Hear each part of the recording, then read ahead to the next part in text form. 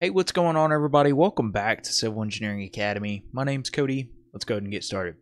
All right, so today we have an FE or a PE problem. This is going to be a little bit conceptual. It's just going to be understanding the basic components of a beam.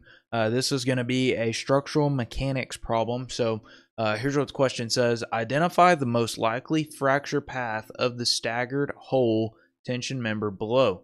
All right, so we see our tension member there. We see that we have, a certain amount of holes. It looks like we got 6. We're given clear distances, those types of things. So the first step to this, I just want to come out and say this. The FE has a little bit of stuff in this, but it's not really going to be helpful for our situation. The FE reference handbook, if you're curious, we're going to be looking in version 10.2, and it's going to be on page 282. So just keep in mind this wouldn't really help us for this problem, but if you're curious about more about tension members, those types of things, I encourage you to go check that page out. Now, in the PE reference handbook, they're going to expect you to know this. I mean, it's going to be sort of this common knowledge that you need to be expected to know as you're entering your engineering practice. So the first step to this is understanding how staggered holes will fracture.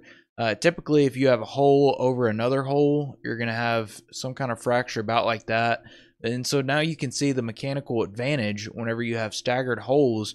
Your fracture is going to have to actually go at an angle, and so you're going to have more steel in between each hole. I encourage you to check that out if you're taking the FE and just look into just how staggered compares to just straight up holes on top of each other. So the answer to this one, A through C, so will it fracture like this? Probably not. B through D, same ordeal, probably not. How about A through D?